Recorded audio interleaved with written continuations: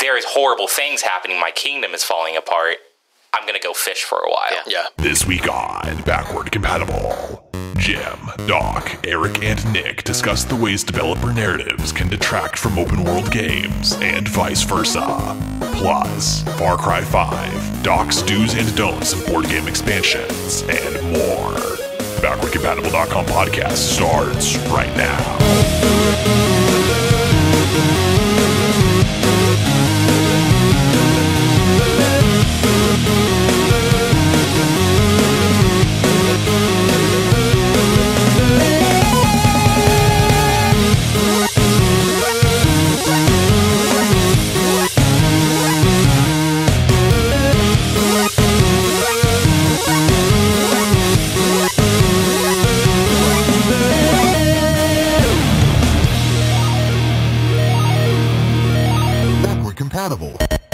Hello, Backward Compatible listeners. Welcome to the Backward-Compatible.com podcast, games and new media with a splash of academia.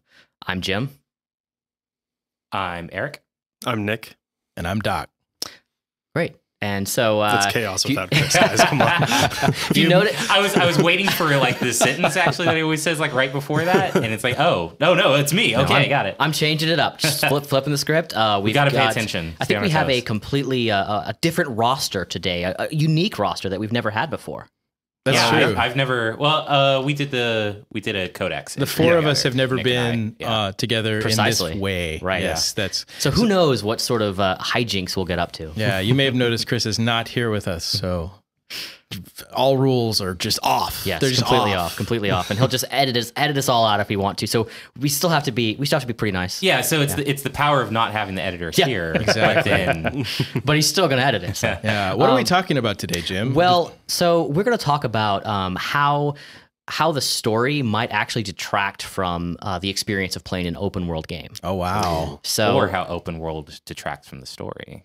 Oh. Well, I was going to take maybe the different angle, but sure, we can kind of dance around both topics. I do think that just the concept of you have an open world game and you have a story, the marriage of those two is really difficult, and a lot of games simply are unable to do it, and they can't really figure out which they want to do.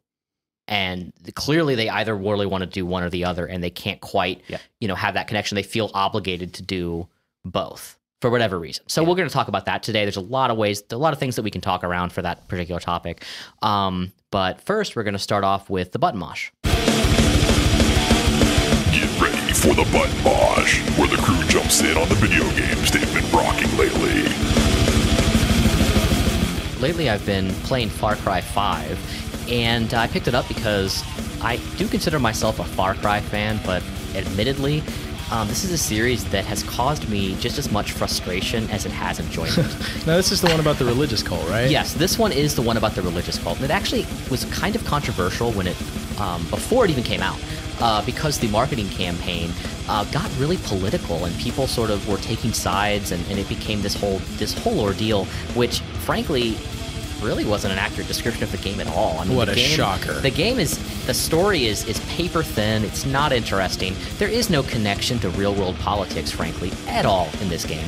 The game itself is about essentially doomsday preppers, about doomsday prepper cult that believe that the world is going to end and they have to save us, and of course the religious component as well, like they're going to save your soul. And so it's a prequel to Fallout.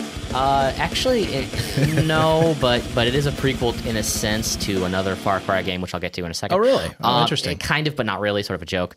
The game is does a really good job of trying to depict these cult members as really creepy and crazy, devoted, but like psycho. Like one of them, for example, likes to carve your sins. He believes that in order to atone for your sins, you need to physically remove them as like symbolic, because that's both symbolic and literal. So he carves the sin on your chest or your skin or whatever, and then he cuts off that skin and staples it to a wall, things like that. So they go like way over the top with it, which could work if the game didn't take itself so damn seriously. One of the things that frustrates me about this game is it's equal parts silly and serious. And the way that they incorporate the storyline into the game is very frustrating. It's actually my inspiration for our meaty topic today. It does not do a good job when it comes to incorporating the open world, which is interesting and provides a lot of opportunity for emergent gameplay when it comes to all the different weapons that you can pick up, which are all real world weapons too, by the way. So you have everything from shotguns to pistols to sniper rifles to machine guns, a whole bunch of different types. You have some really interesting melee weapons like shovels that you can actually throw like javelins, which is pretty cool. And of course, it has the Far Cry, concept of stealth, where you're able to sneak up on people and perform takedowns and conquer bases, take over bases, which is always a big part of Far Cry, where you have to travel to a new area, explore it, learn what's there, do some hunting, and then conquer a base. Who are you taking down? So essentially, you are a rookie cop that is going to arrest the leader of this cult. That's the whole first part of the game. Okay. The introductory part, I should say. And you're going with multiple other cops. What happens, of course, is that they don't let you take him, and the helicopter crashes, and the person on the other line that you're calling for help has actually been indoctrinated into the cult herself, so she's not going to tell anybody what's happening. And now you're on the run from the cult members, the crazy cult members, and the only way you can get out is to take the 3 leaders of the cult down and then go after the main boss of the family and take him down too. Does that mean you're just shooting all of these indoctrinated cult members along the way? You're also building a resistance to take them down. So you're meeting other people, helping them. You're taking over bases so that they can then become the resistance. Okay. There's not much story there. There really isn't. And frankly, the problem is not even that in the paper thin story, it's like how it presents it, because it forces you to watch these cutscenes. They think they're so great and they're not. The loading times are frustrating. The way that the missions themselves will expect you to do things that either don't work with the mechanics or feel foreign to you or just simply don't work. Like keep a hostage alive, but all they do is immediately shoot the hostage if they spot you. So they force you to do stealth if you really didn't want to do stealth, things like that. Like it gives you in the open world all these different ways that you can experience the game. And then when it comes to missions, they go, no, you have to do it this way or you lose. You have to do it this way. And the reverse is true too. If you are really into stealth, which I am, certain parts of the game, I was really into stealth before, which is like, screw it. But I wanted to encounter, approach missions in stealth. And there's certain missions like, no, you're not going to. You can't do it this time. You have to do it this way. And it gets really frustrating. The game feels like it's an open world game that railroads you. It's the best way to describe it. And yet I'm still kind of trying to enjoy it because there's still parts about that open world experience that are really fun. So it's like they have a good game that they added a bunch of garbage to. And I'm trying to sift through the garbage to get to the good game. And sometimes when I'm there, I'm like, hey, this is pretty cool. And then the garbage kind of piles up again, and I have to put it away for a while. And but it's an interesting experience, and glad I've talked about it. So what you're saying is you wanted a good game, but it ended up being a far cry from that. Perfect. We'll end there. It's time for War Stories, tales of tribulation and triumph in gaming.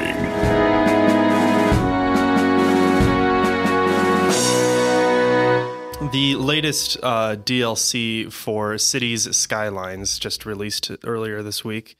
For those of you who are unfamiliar, Cities Skylines is basically as it sounds, a city simulator game, a kind of retort, as it were, to the dumpster fire that was SimCity 2013. When it was announced, it was, it looked almost exactly like SimCity 2013, except it had all of the things that everybody hated about SimCity 2013 taken out, and that was kind of the pitch.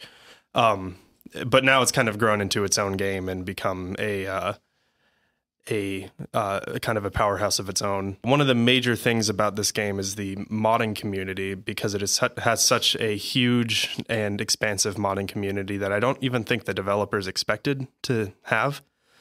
And every time there's a new DLC, basically all of the major mods break because the game isn't quite built for the kind of modding that a lot of people are doing. So there's oftentimes there's like fundamental code that gets changed and then breaks all the mods, and then you can't play the game for a certain amount of time or whatever.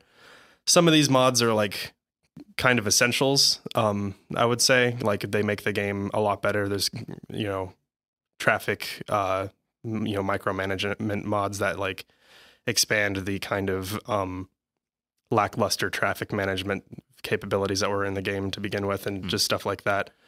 The thing that was interesting though is that in the community there was the whole thing where like, oh yeah, the DLC launched and now I can't play the game for a little while.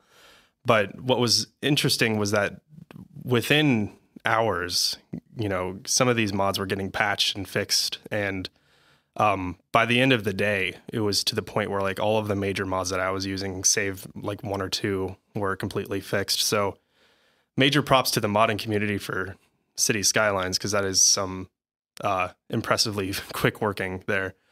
Yeah, modders can be really incredible. I mean, when they're dedicated, which all of them really are, they can be really incredible. I mean, I know like Fallout is a great example. I think Skyrim, great examples of games that have really strong modding communities too. Yeah, City Skylines is another great example. Awesome. There's this one modder who's done hundreds and hundreds of mods that are just relatively minor fixes to stuff in the game, or minor changes that make quality of life improvements and stuff like that. And he even had like a completely new mod out for the game day one when the DLC launched, and it was like based on features in the DLC. So clearly he just was working super hard and super fast, and it's like, oh yeah, this is a feature that we're going to want immediately, so let's have it day one. So pretty impressive stuff. What does the DLC bring to the game? The DLC, oh yeah, that's a good thing to bring up. The DLC basically adds the ability to zone parks. Basically, before, any parks that you wanted to add had to be like 4x4, like on the grid squares sort of things that you would just plop down, and then they would basically be like buildings. In the new version, you can actually like set an entrance to your park and then zone like make an entire area into a park and add customized buildings. There's one that's like theme park, so it's almost like a mix between Roller Coaster Tycoon sort of stuff and City Skylines. Cool. You don't get to actually build any roller coasters, but you can like place down all the buildings and all the rides and everything. There's stuff like nature reserves, city parks, and a zoo. You can make a custom zoo and stuff like that. So you can just expand. Basically, the DLC adds a whole lot of beautification options that weren't in the base game. So yeah, it's a pretty cool DLC, but it's also just sounds interesting. Like, it's just like the way that you kind of described it to me, like kind of off, before recording, was that it kind of became this community online effort of like kind of a lot of discussions between different people, of fans and modders and then developers, of let's get this solved now that it has come out, and allow people to start playing again, because the mods, just as is true with the modding community, they care about the game itself, and yet when the developers aren't necessarily prepared to deal with some of these to integrate it properly, and they change the code base a lot, that's going to happen. So and the developers are actually pretty active in the community too, taking it's the only way I could see this working. Like a long time ago there were some mods that were added to the game that the developers actually integrated into like patches and stuff like that. So there are instances where the developers are taking direct input from modders and just trying to make the game as good as possible. That's pretty great. Yeah. But this is like the 5th time this has happened where the game breaks. It's also completely understandable. Yeah. It is kind of an indie title of sorts, I suppose. Yeah. So. But given the size of the company and the dev team now, it would be interesting to see where they can go in the future with maybe a new engine, a sequel to the game, something like that. Oh, well, yeah. City Skylines 2. There you go. But that is a topic for another time. Definitely. City Skylines. Cityers Skylines 2. City Skylines 2. Die Harder. Beyond Cyberspace. Revengeance. And Knuckles. Revengeance and Knuckles, yeah. Now it's time for Table Talk. Discussions on tabletop games of all kinds. I want to talk about Rising Sun. It's a board game. It's a Kickstarter game. It's a game that has followed on the heels of a few other good games. There's one called Blood Rage, which I've talked about before. And in many ways, it's a very similar type of game. But I have a few concerns about it. I'm not going to call them complaints. I've played the game twice. Played it with 6 players, played it with lots of expansions, and I think it suffers from what in the past I have called Kickstarter fatigue, stretch goal fatigue, that sort of a thing. And basically what it is that if you give us a lot of money, we're going to shove in this and this and this and this. And by the time... it's the feature creep of RPGs. Yes, it is the feature creep of, well, in this case, it's a board game, tabletop board game. And it's a beautiful game. It has beautiful, gorgeous minis. It's from a company that used to make minis exclusively, and now they actually make games as well. And they're doing a good job, but I think the problem is they're not effectively playtesting, rigorously playtesting with groups that are as, let's just say, dedicated to the gaming hobby as some of our groups on game night. And what I mean by that is we can really kind of break a game after 2 playthroughs by exploiting it. So in that spirit, I've come up with a couple of, let's call them rules, because I've been thinking a lot about this lately. And instead of picking on Rising Sun specifically, which is a satisfactory game overall, I'm going to generalize. Now, please understand that this comes from my great love of games and how I choose to spend my precious 8 hours weekly, given that I have literally hundreds of games to choose from out of the group's library, and I want to play for maximum enjoyment of maximum people whenever I sit down to play a board game. So I'll start with my personal preference that I, with notable exception, prefer to play shortish games with a smaller player count unless they're incredibly fast moving. So like cooperative or interactive games or something shorter than 3 hours, like Betrayal or Hellas or Sidereal Confluence would be my preference. So from that, I am a little bit biased immediately towards games that are going to be longer. The second is that expansions that complicate or increase the playtime are often game-breaking. It's kind of like a bad DLC in a video game, right? I've often called this that stretch goal fatigue idea. And Albion is one of my absolute least favorite games that suffers from this. Firefly, I think, has suffered from this. But the ones that enrich rather than complicate, like, say, Roll for the Galaxy or Mansions of Madness, these ones are awesome. So I guess to lay down what I mean by that, if a rule reads, now when doing X, also do Y, that's a danger sign. Optionally, do Y instead, like in Tokaido, would be preferred. So instead of taking this card, you can take this card. But in Rising Sun, it's now when you take this card, also take this god who will come out for you. Mm-hmm. And there's only 4 of those. And with 6 players, that's a problem because now 4 people have gods and 2 do not. It's kind of imbalanced. So if it's a variant way to play, that's better. Okay, rule 3. Pretty visuals and minis are nice, but a strong core mechanic is critical. So this is strongly related to the idea of being able to just glance at the board and read it. You should be able to just look at the table and know what, like, the power of an army is. If you have to consult a card or ask the attack value of a unique figure, that is problematic past about 5 figures on the table. And it rates closer to a tabletop minis game, Warhammer 40K or something, than a board game with figures. And when a game uses racial powers to alter the core mechanic, like Vast, then that's a different kind of design. So here's number 4. If a race has a correct or narrow way to play it, then the game requires loyalists and lifestyle players who prefer that type of game. Twilight Imperium is mine, by the way. All my rules are off with Twilight Imperium because that is my favorite lifestyle. I will forgive just anything if it has TI written on it. This is offset by a very good alliance or trade mechanics or the ability to make meaningful strategic decisions from well-balanced options. But ultimately, you have to know what kind of game you're making. Number 5 is that the more complicated a game is, the more rigorously tested and balanced it must be. This is a murder your darling scenario. Many games are being funded now that don't undergo the stress test from different groups with different personalities. Our group is that expert that is enough to break the weak game, like I was saying. So in about 2 playthroughs, if it feels fundamentally the same every time you play it, that might be a problem. And then my last rule, number 6, is in order to attempt sort of randomness, because this really came up in our playthrough. People were like, there's nothing random about it. There are no dice. Well, dice are randomizers, but card decks are random sequence sets. So strategizing based on a card or an action that may or may not come out is a very specific type of game.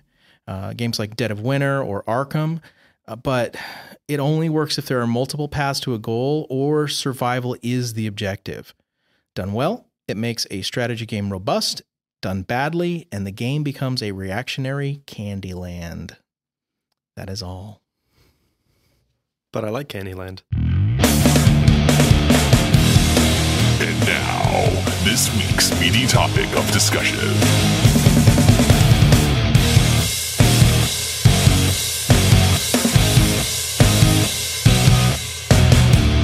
We're going to talk about how storytelling can actually detract from the experience of an open world game. And as I said early on, this topic does stem from my experiences with Far Cry 5, but it is by no means limited to Far Cry 5. This is something that I feel pretty strongly about, plagues many open world games, often to a different degree, not necessarily quite as damaging as I feel it is to Far Cry 5, but I do feel that many, I'd even go so far as to say most open world games fall into this trap. What do y'all think? Well, I would go with this thesis. You have to know what kind of game you're making, and whenever you give that open world experience, what you're doing is you're saying, here, go tell your story, at least in part. Tell the kind of experience that's going to be an emergent story based on discovery, based on interacting in a ergodic way, which is sort of meandering around. And whenever you want to or choose to, then you can come back to that mainline story element. I play lots of games that operate on that principle, like Assassin's Creed. Every one of them has done this. Mm-hmm. And so my typical approach to that is to clear a level or clear an area and over level, and then tag out the missions whenever they're just super simple, because I don't like replay. I enjoy the experience of the mainline missions usually, but I don't want to have to replay them. That just breaks my immersion big time. So I would almost go the opposite from what you said, which is that it's not that the main story missions take away from the open world. It's that the open world detracts from the mainline missions and the main story, if in fact that's what the game is really about. Right. No, I completely agree. I think it's like the order that you put them in ultimately doesn't matter. The point is about the relationship between them being strong enough to justify having both. And there's that element of, what are you really trying to do here? Are you trying to tell a story, or are you trying to give someone this experience in this open world that you've built? And oftentimes these games, I feel and a lot of this is because they're developed by so many people. They have a very large design team. But a lot of times it feels almost as though the ones who are developing those experiences in the open world that don't really have a story attached to them necessarily are developed, kind of in a silo from those that are writing the story and designing the story content and the story missions. And I think there's varying degrees of that. Well, it's not like they're doing that. They literally are doing that. Those are separate teams. Sure. I just don't want to say, I don't want to speak. I agree with you. In a lot of cases it is. I just don't want to make it sound like I'm saying that for every game, because I don't know if that's true for every game. But yes, I agree with you most of the time. The bigger the game, the bigger the team, the more likely that is to be true. Right. If you end up, I'll go back in time a little bit here. If you end up with a Ken Levine, for example, writing a BioShock, what you have is a visionary who has created this very unique world with a very unique pitch, and has the ability to describe this world well enough that he can create the levels even before, or rather, have the levels created before he really has the story nailed down. And not, he's on video saying that he basically phoned in at the 11th hour the story for BioShock. It kind of shows in later games, especially the ones he got kicked off the project of, right. For that very thing. But ultimately, that's the way some creators work, is once they have all the assets in front of them, they can tell their story. And I get that. So I guess part of it is the way they design it. Speaking of Far Cry, which I have not played, Far Cry 5, do you have this idea about a weird encampment that you're going to tell a story in, and then you create the encampment and then you write the story, or do you write the story and then create the levels?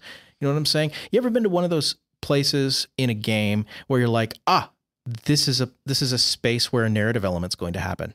It's too staged. It's just too perfect. It's too curated. And instead of being able to then engage in that moment, then you have to wait for the story to catch up to you to the point where you're supposed to be there. So it's like this clean, clear, empty fortress that you later have to come back to. Or worse, you clear it and then you have to come back again later and clear it officially for the sake of the story. Horizon Zero Dawn was pretty terrible about that, actually.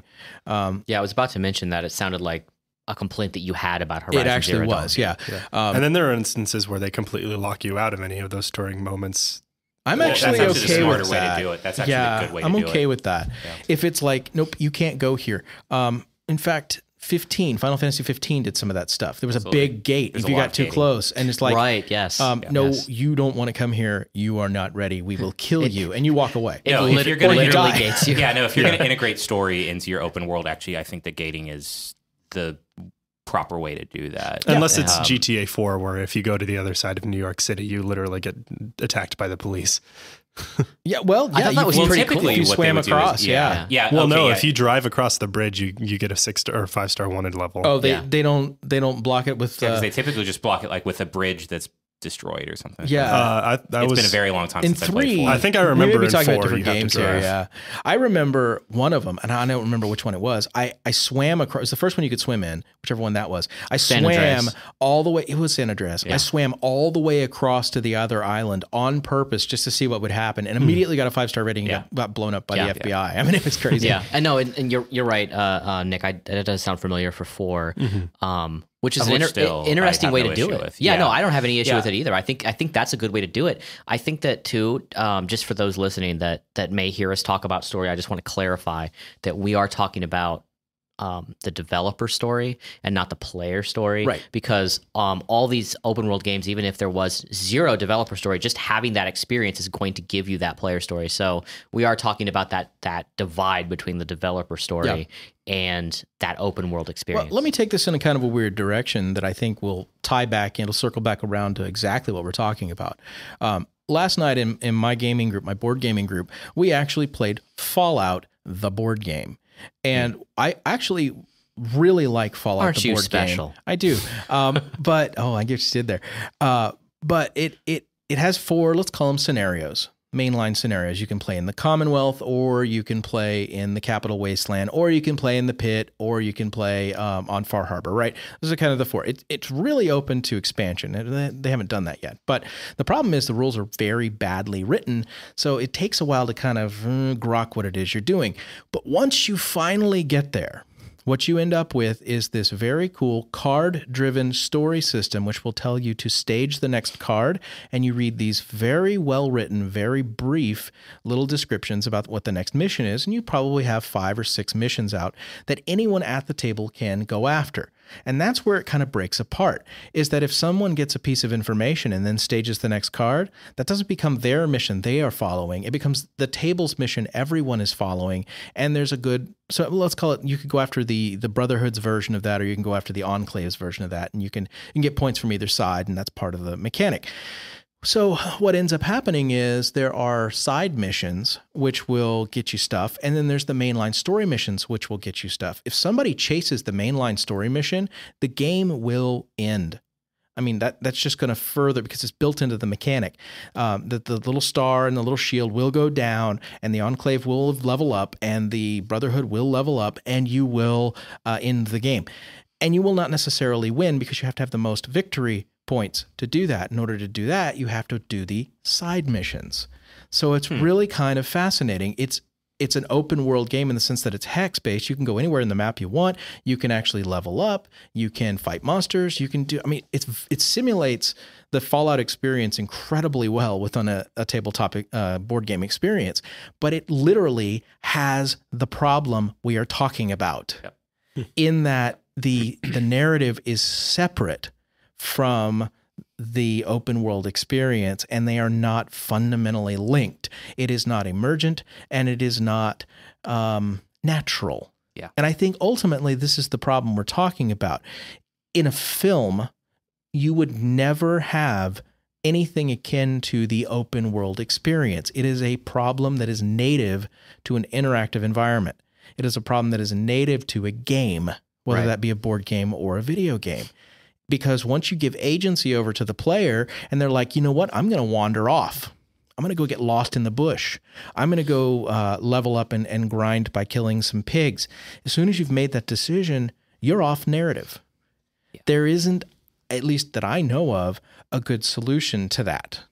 Yeah, and that's actually what's really at the core that we were kind of walking around before, is not necessarily the development process, because I think that's what we were talking about a little bit earlier, is kind of the issue of just simply storytelling in games and how that works, like just simply in an interactive media, but then also how like that works within the confines of a studio and like kind of operations of a studio. But I think that especially when we're talking about open world design, what we actually are witnessing is a direct conflict between narrative and open world design that in which the two actually don't really work very well together.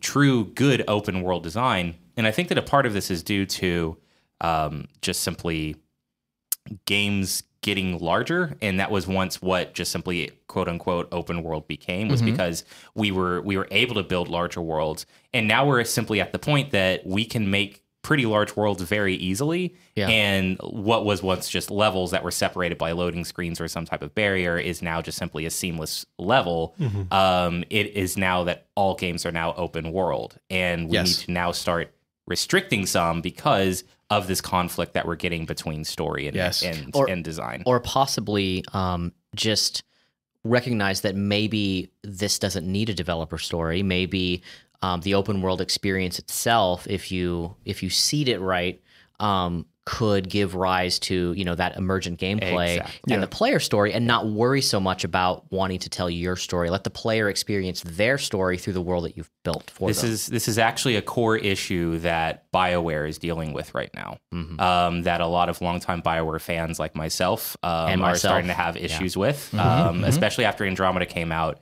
That was there's a really wonderful article that was written. I don't remember where it was from. I should have done my research before now. That was essentially along that topic, that's the core issue that they're having, and that the best BioWare stories have been told in extremely linear fashion. Even if you look in the Mass Effect games, when story needs to happen, they essentially, the levels and the missions are isolated sequences that send you down hallways so that they can control that. Well, Dragon Age 2, I often argue, is the best story out of the three of them, because it actually really just simply cuts down the scope of what's available to the player, and then forces them down the narrative that they want to tell you, which can be much more structured and better because of that. Story is a fundamentally linear concept. Yes. Even whenever you take a story non-linearly, ultimately you're either reconstructing events as they occurred and piecing it together like you would solve a mystery, or you are taking the individual elements of it and your experience of how you're putting it together becomes the story, if that makes sense. So I would actually cite the Prince of Persia 2008, tracking with me here, as being a really great version of non-sequential open, not necessarily open world, but technically it was, story, in that all of the elements were told like little short stories, and you could do them in any order.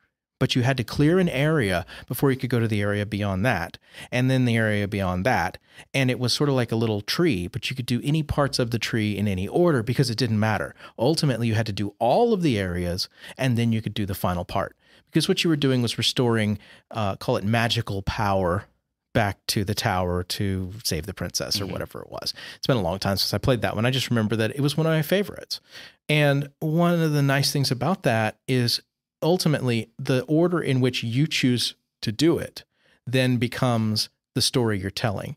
And the bosses you fight teach you a thing about everything else, but it doesn't really get any harder as you go. And that was the core complaint at that time about that.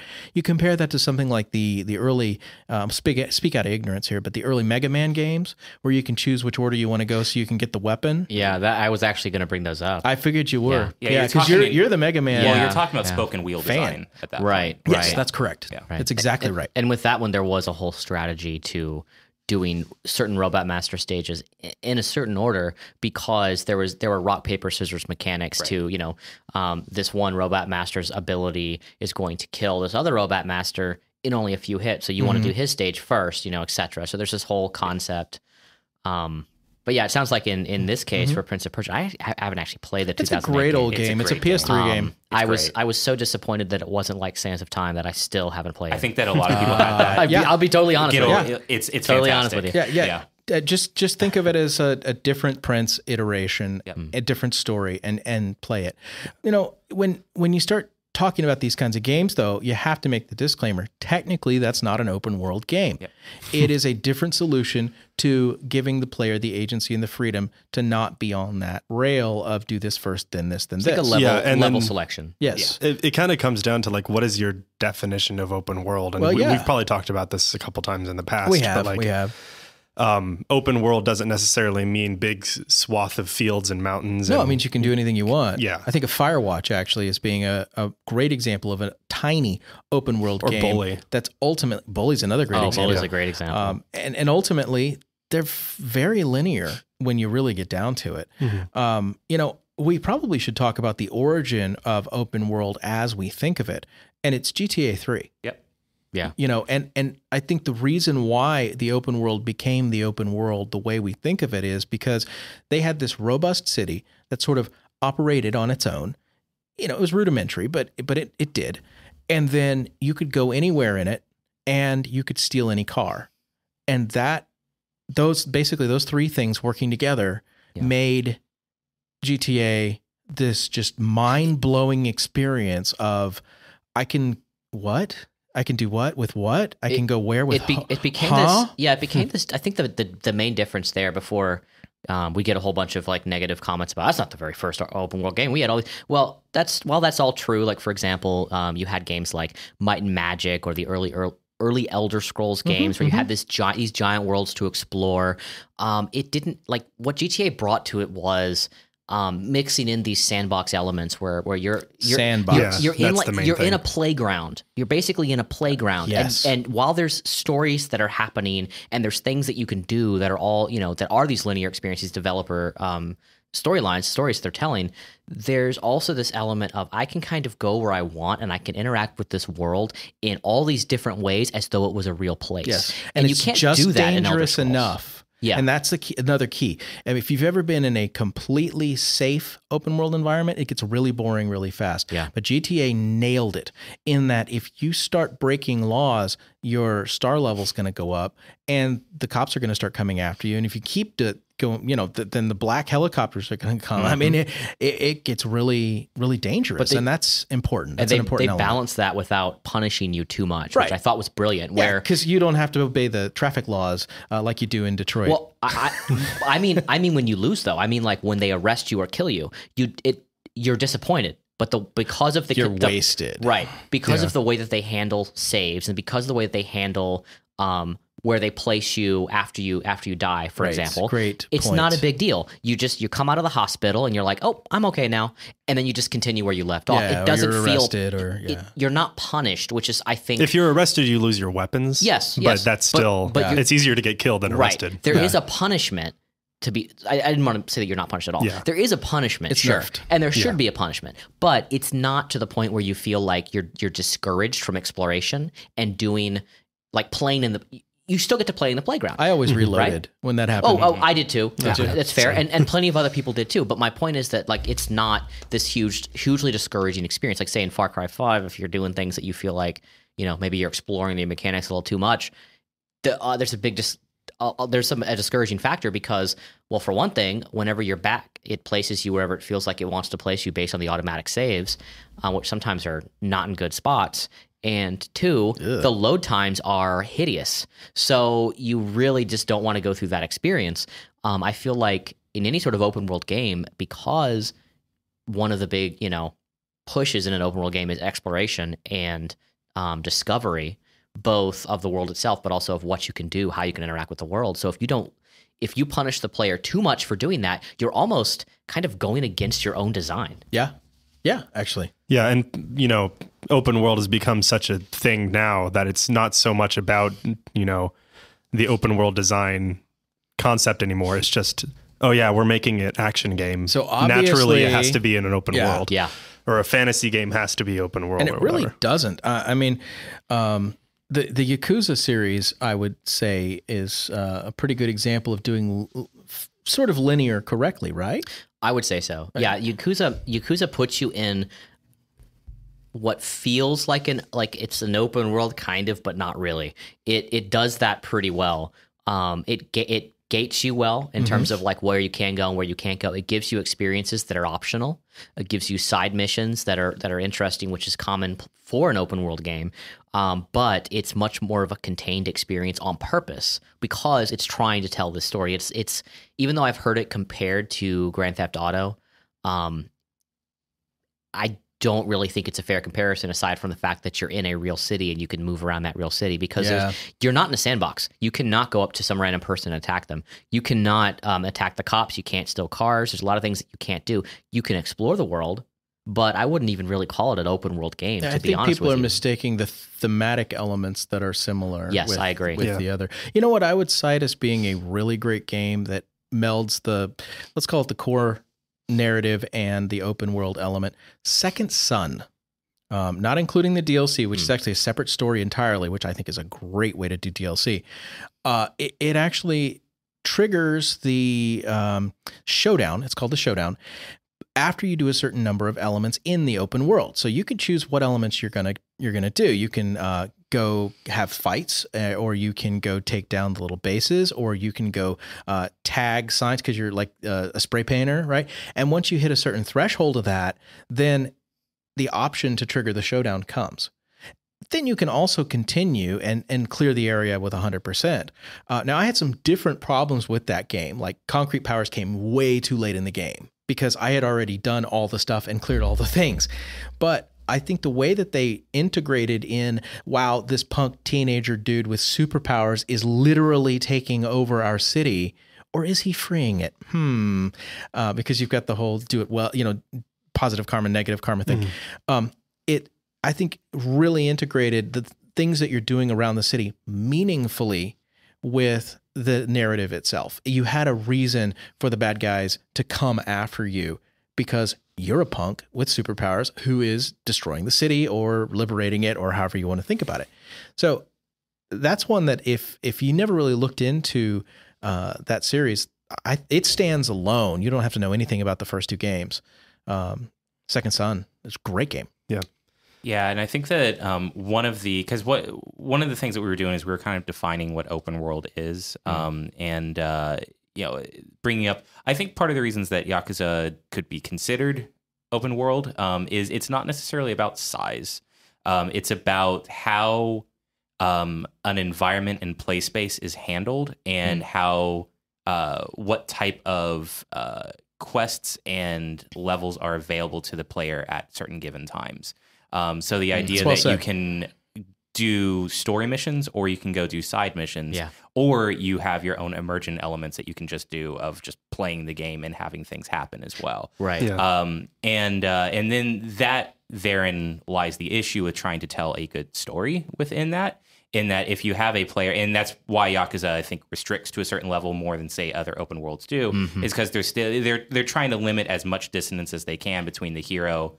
Because that's always one of my personal big issues with stories, even having a place whatsoever in an open world game, is the moment that the hero no longer does the mission that they're supposed to be doing, they are now a bad hero. And not necessarily because they're that's part of their character arc, but just because they're just literally ignoring what they're supposed to be doing. Yeah, like in Skyrim, you could go kill Alduin at the end. Therein is my issue with Elder Scrolls games. Are you saying that when I'm fishing in a lake as opposed to trying to take down the Doomsday cult, that I'm being a bad hero? Exactly. Yeah, I'm saying that when you're the Inquisitor and there's a giant hole in the sky, if I'm just going to walk over and get a bunch of elf fruit, I'm being Yeah, a I'm bad picking hero. flowers. Yeah, Exactly.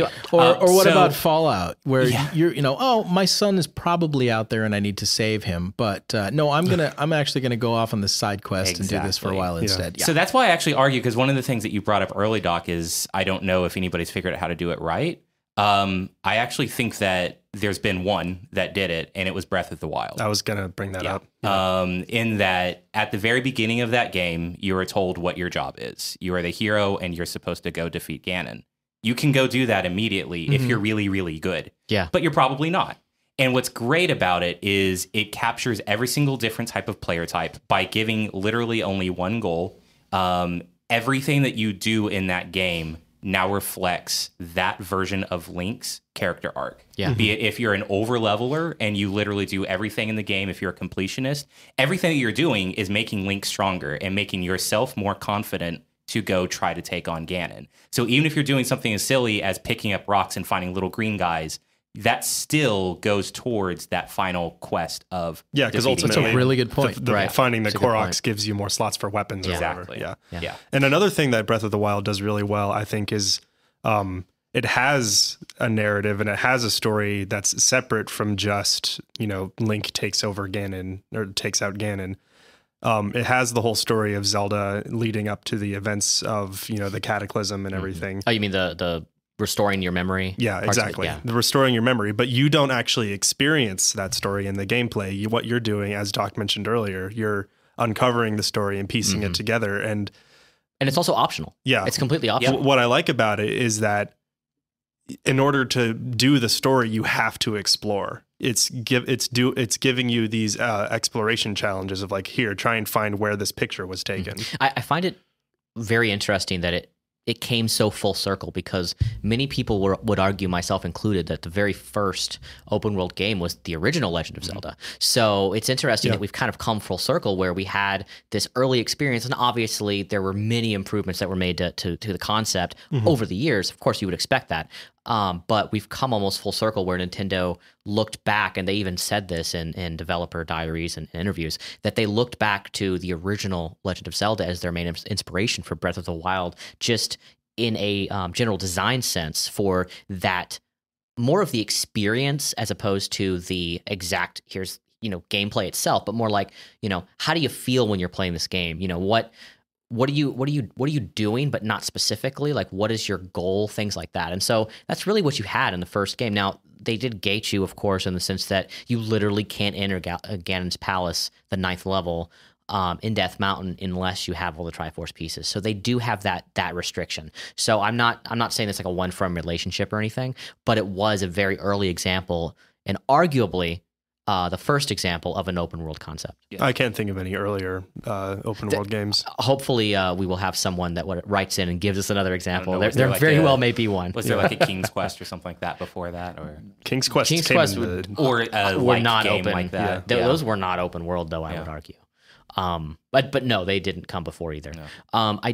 One thing too I want to point out is that we've talked a lot about open world, and we're kind of conflating sandbox in with it. Yeah. And I think which is fine, because many open world games are taking after Grand Theft Auto 3, which was also a sandbox game. Yes. And that's a big part of open world design in many of them. However, not all open world games include that aspect to it. So I do think it's important to consider as well that many of the challenges and problems that we're talking about related to open world design are in part there because they're also sandboxes. And so you're able to do all these extra things. You're able to interact in the world in all these different ways that maybe don't make you a hero, or at least run contrary to the story that the developers are trying to tell, and that you're experiencing because you're playing, Link or random rookie cop in Far Cry 5 or whatever, to use all these different examples.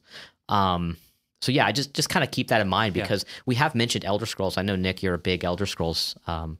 I would argue you're the biggest at the table. I certainly won't try to take that title from you.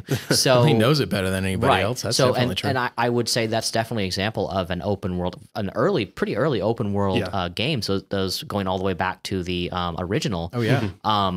The original Elder Scrolls, I believe it was called Arena, right? Yeah, Arena is the first one. Which I have not ever played, but were open world games, but not really sandbox games. Yeah, Arena was hardly an open world game. You could only Okay. go from town to town by fast traveling. And Oh, so you couldn't explore to get to the other town? No. So really it was Daggerfall then that was the first. yeah, Daggerfall Is that was, when you were actually, okay. Yeah. Elements of Daggerfall were procedurally generated, I yeah. do believe. Yeah. And that's why some of them, because it wasn't curated content, some of the towns ended up with like bobbleheads and very, very strange effects. It was also twice the size of actual England. I know. Yes. which yes. is amazing. I think Which it's is the only incredible. 2-scale Elder Scrolls game. Yes. Yeah. Which Yeah. is why they did that. Yeah. I mean, it's it's still to this day one of the largest open world games. There are a few that have surpassed it, but it's still way up there in the list of like Yeah, open, But I for also open world personally, I consider it more of a procedurally generated game than an open world game. It's just not infinitely procedurally generated. Right. It's limited. And it was also procedural locked generation. in, Yeah. you know, for the shipping of the disc, if games. you will. I mean, Yeah. there were constraints to it as well, of course. Yeah. Because you still did have quests and you still had story and all of that. Oh, yeah. And the main story was all curated. Yeah, it was And curated there was- and you there's had to go nothing to procedural specific about that. places and find specific people and stuff. It's just yeah. if you go off the mainline quest, you're experiencing some effectively procedural content. Yeah. Well, and that's still true with Elder Scrolls. I mean, with Skyrim, if you go off and basically finish all the main content, it will procedurally generate quests for you. Yeah, they're the same 3 Radiant quests over and They over are. again. They You know, are. whenever I 100%ed Skyrim years ago, I was getting to the point where like, yeah, I could do this same Dark Brotherhood quest line 100 times, or I could just stop playing and do a new character or something. So one of the other things, because what's particularly interesting about this, because I can go on and on about how open world should not necessarily have a story, or if you have a good story to tell, you should not make an open world game. But particularly the way that, Jim, you had addressed this was kind of the opposite of that, how storytelling can detract from gameplay. Yeah, and again, I did it in that order because I'm thinking of Far Cry 5, Sure. which has such a weak story and yet such a strong environment that you play in. Right. And I enjoy the mechanics. So if the reverse were true, of course, I would have thought of it from the other side. Yeah, sure. And so actually one of the examples that I think also did it extremely well, where the story got out of the way, even though it still existed, was in Saints Row 2. Actually, like one of the examples that I often give that did GTA better than GTA does GTA, in that it recognized what the player is going to do in this world, in this universe, and created a story that justified all of the actions that you're going to be doing, gave you the type of missions and side missions that fit along with that tone, and created a story and tone that actually meshed with how the player was actually going to interact with the world. They With a almost very did weak that. story, Yeah. but just, and that was the very reason that it worked. They almost did that with GTA 5 with the character of Trevor. Yeah. Trevor's the only one that makes sense in that game. Yeah. Yeah. But then they also yeah. give you Michael and Yeah. Franklin. And as they- much as I like yeah. Michael and Franklin's stories, Yeah. it is also, it goes in the face of what the player is supposed to do. while When I playing do those open games. world in GTA, I only play as Trevor because it's the only thing that makes sense. Exactly. No, I agree with. I even though that's a good example too, because the story of GTA 5, you know, I would say actually was really good story. Sure. But you're Yeah. right. There's that disconnect when you're playing as Michael or Franklin that Yeah. you don't have with Especially Trevor. Trevor is like the embodiment of the typical Grand Theft Auto Yeah, player. absolutely. It feels like he's a player that's like playing Grand Theft Auto in Grand Theft Auto. You know, it works. It works, right? And of course, he's just. I mean, the guy who plays him is a great actor as well. Yeah. In Walking Dead. It's such a trip seeing him in Walking Dead Yeah. looking exactly like Trevor does. He was also in Better Call Saul. Yeah. Yeah, it's like it's a trip anytime you see him because you're like, whoa, Trevor's here. Uh-oh, something's gonna Trevor happen. in real life. Yeah. It's like, watch out. But yeah, that's a good example. So another open world game that I feel like was pretty effective. I know you mentioned Saint Rose too, at making the missions all kind of fit in with what you were doing or who the character was. No More Heroes. Have you played that, or are you aware of No More Heroes? I wouldn't call it open world. It's kind It's of really kind of more I was just thinking hub about world that level too. select. It's sort of Kind of like skirts, along it Prince of skirts Persia. it skirts Yeah. the line. It kind of like, you're right. It's kind of similar to the way that Prince of Persia handles it, where it's sort of in that gray area. Like, it's not really an open world game, but it has some elements from an open world game, I guess is a better way to describe Yeah. it. Has a hub world. Yeah.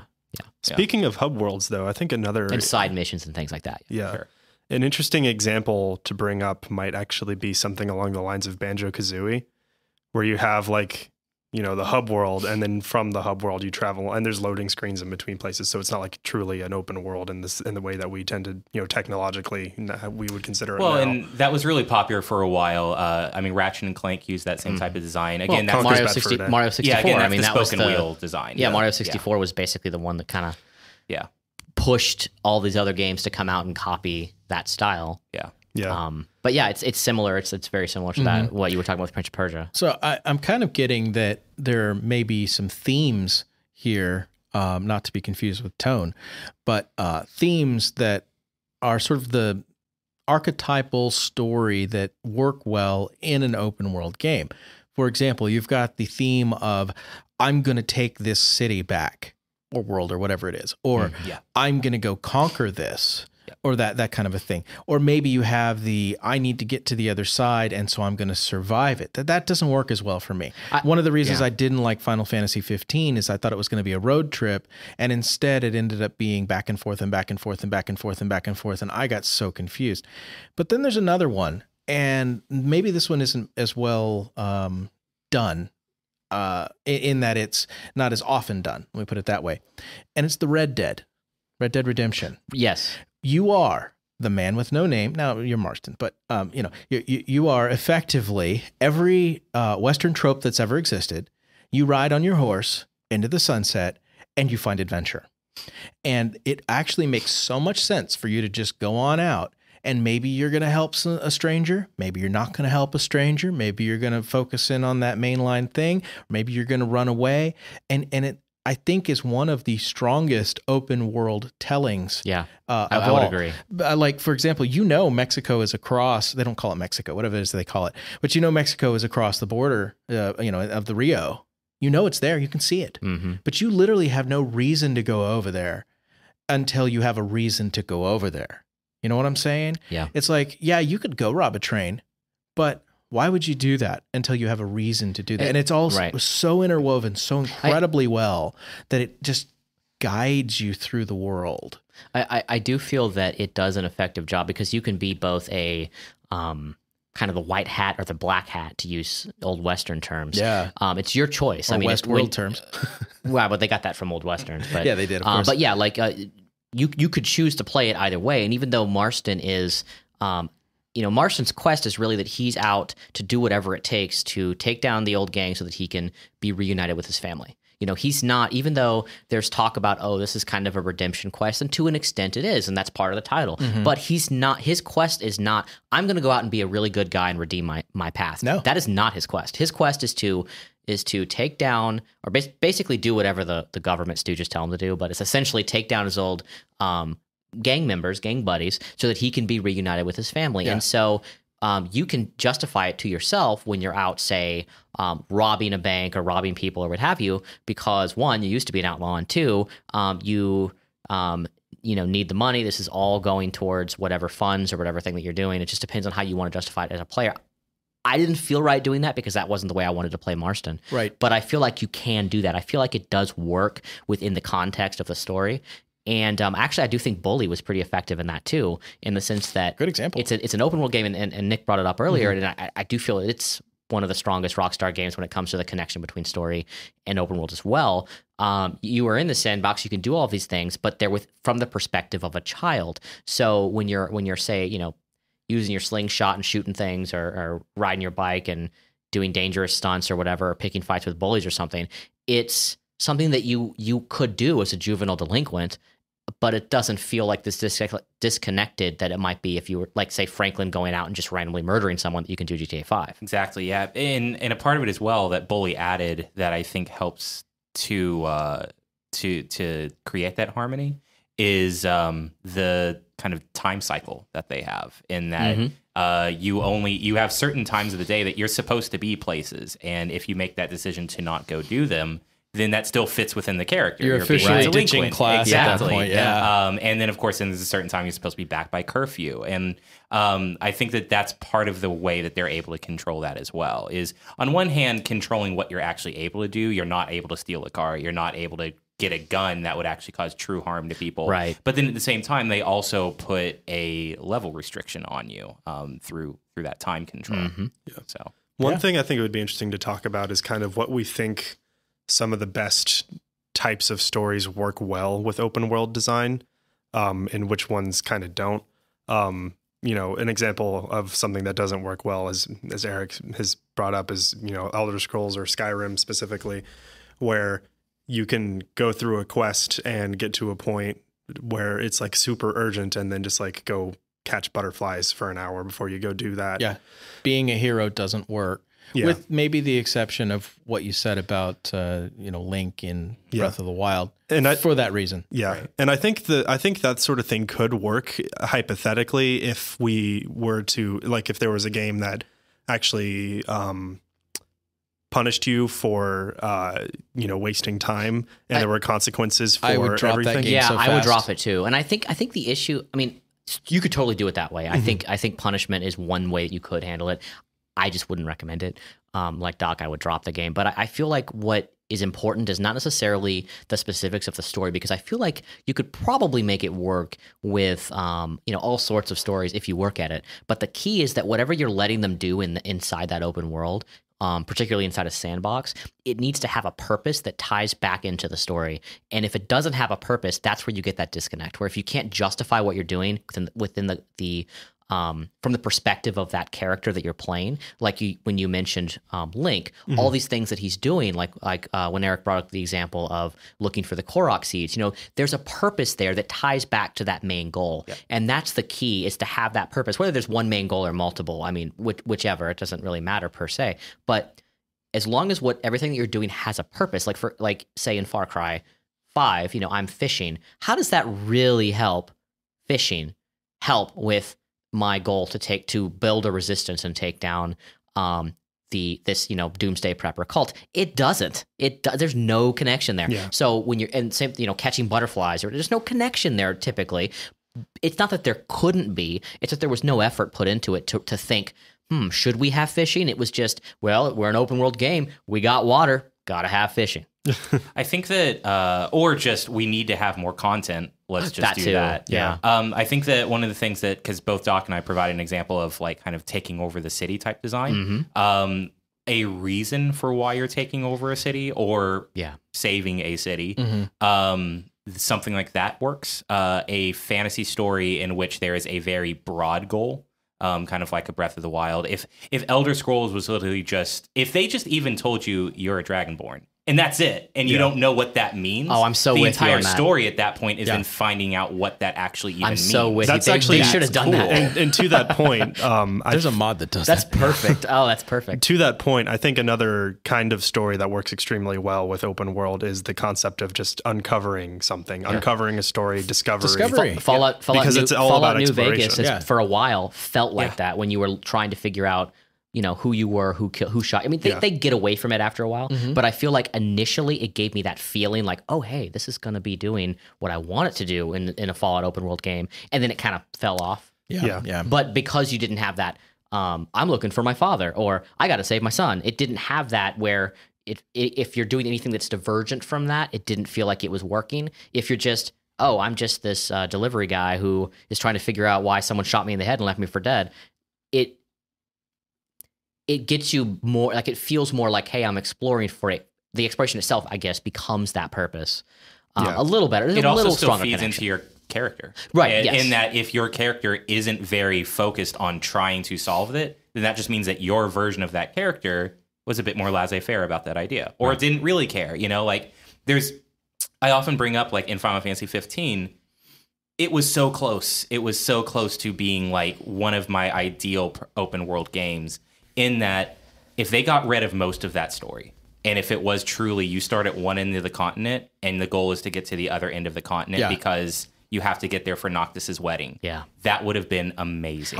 Because then everything that you do at that point makes sense. If you stop and start fishing, if you decide to start doing monster hunt bounties, all of that goes into the idea of either you don't have enough money to get across the city because you need gas, or Noctis doesn't want to actually become an adult and take responsibility yet. Exactly. And it still all fits. Instead, we got a story of, oh, there's horrible things happening. My kingdom is falling apart. I'm going to go fish for a while. But I'm not going to tell that sense. story. Yeah, exactly. So I'm really glad you brought that up, because I think that's brilliant. And as sort of our last sort of discussion point that I want to touch on before we end, why do you think, and we can use Final Fantasy 15 as an example, why do you think they decided, instead of going, well, we already have this road trip concept, we've built all the backstory for these characters for it, we have a destination for the road trip, we have this world, why didn't they just go with your idea? Why did they throw in and I say this expecting a certain answer, but I mean, I'm still asking the question because I want us to talk about it. Why do you think they were like, yes, we have to have this completely different storyline, save the world, that kind of thing? Because it's a Final Fantasy game. Well, I think that there's two reasons that this happens on either side. Either story get in the way of gameplay or vice versa.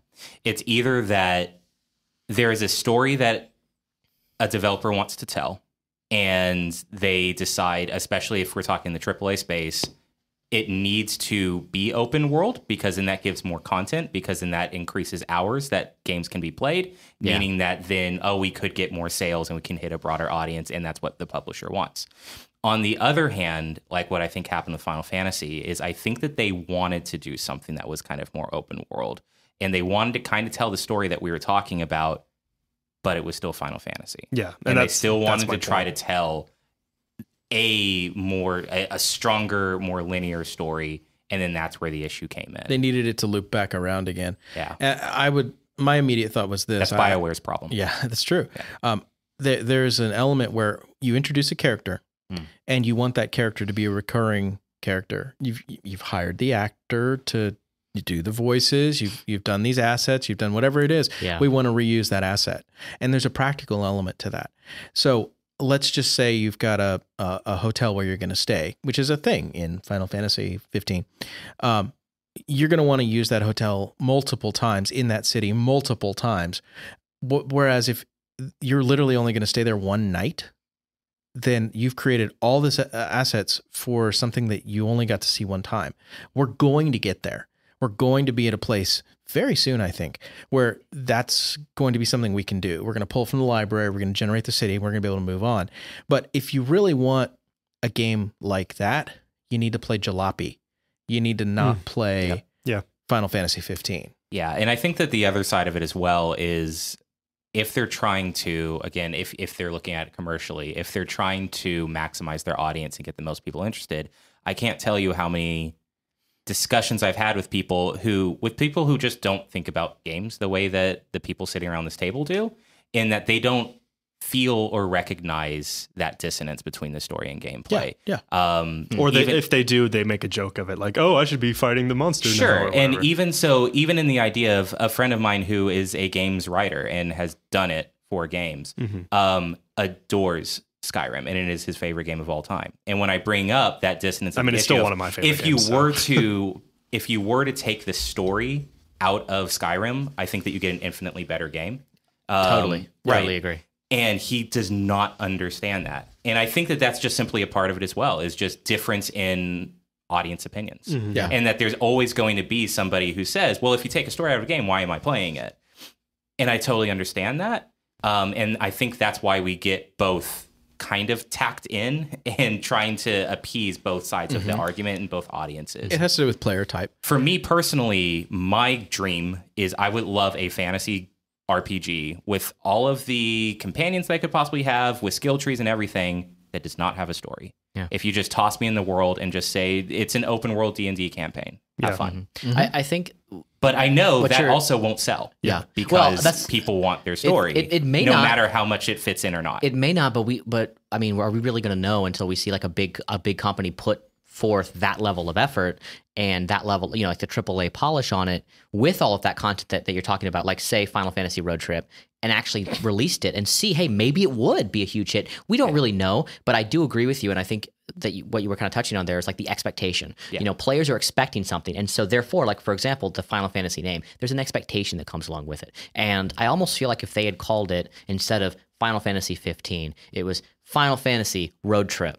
And it's like, hey, it's a spinoff of the Final Fantasy series, and you're going to go on a road trip. Yeah. They could have gotten away with doing that, I think, possibly. Yeah. Now, would they have sold as many units as opposed to a mainline Final Fantasy? Probably not. Probably not. Because there's people that will buy a mainline Final Fantasy based solely on that lettering. They also wouldn't have gotten the budget to have built that game that size. Yeah. Good point. Yeah, they probably would not have. Okay, so I guess we've kind of talked around this topic, and I feel like we're just about at the end here. Are there any closing thoughts? Only this. What I want is a string of pearls. It could be the road trip idea, but it doesn't have to be. Think about your favorite novel series, which is a true series. I would mention Nero Wolfe. I love the Nero Wolfe detective novel series. They are complete standalone stories unto themselves. We're not talking like Harry Potter 1 through 7 where you read them in order. You're not talking about Lord of the Rings. I'm not talking about Lord of the Rings, yeah. where Lord of the Rings technically has 6 books, if you will, because it's one book that has 6 books in them. No, I'm not talking about that at all. I'm talking about the Hardy Boys. Right, everybody can relate to the Hardy Boys. You can read any book from the Hardy Sherlock Boys series Holmes or something. Yeah, exactly. This is what I'm talking about. I want a game where I pick that up and I can go engage in a micro story. Let's call it a short story within a given time or space, and then succeed or fail. Then the story moves on into an unrelated, additional other story. And I think that a mystery would be a great place to do that. And so what I was looking for in Detroit Become Human was that. And that's not what I got. What I got with that was more episodic chapters in a novel, not a collection of short stories. And so that's not a complaint necessarily, even though it is for that game. That's not what I'm talking about. What I'm saying is what I really want is for an open world to really treat its little spaces as short stories, ongoing short stories. And some do that really, really well with, let's call them the side missions. But then you also have the mainline mission, whatever that is. Right. So in the case of, say, Skyrim, I would say you've got lots of little short stories happening all over the place in that world. Rip out the main mission and you're there. And they're all, just about all of those short stories are more interesting than that main mission. I think so. But yeah, no, I think that's a great point, and I would love to see some designers take more of a risk and try something like that and see if it works, because I do think that there's an audience for that. Oh, there is. And I feel that if they make it, if it's strong enough, I feel like they can do it. Or they could even go, because I think Breath of the Wild is an example of pretty much just about doing that. It's just that they still had the one goal that you could do right away. Right. But then they just threw in all these other things that you could do that all tied back to the main goal. So that was, if you do it cleverly enough, you can pretty much have kind of what Doc's talking about, sort of, if it all ties back to the main quest. It's just very difficult to come up with. There's, not too many stories you can do where they all tie back to that one thing. Yeah.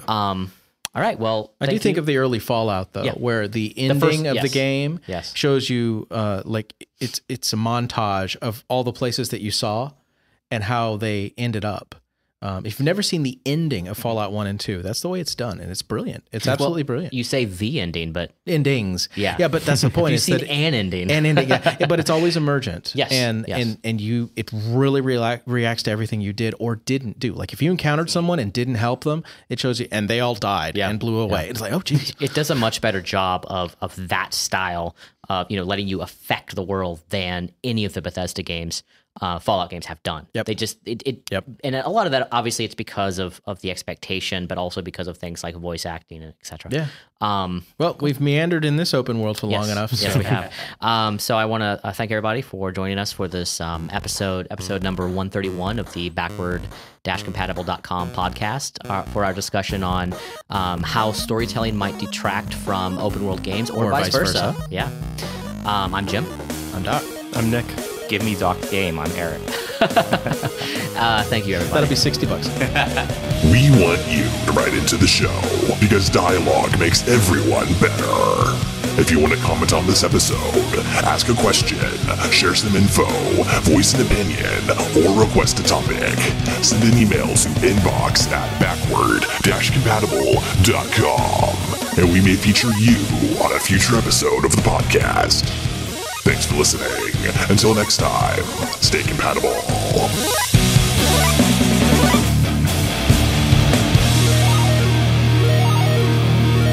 Backward Compatible.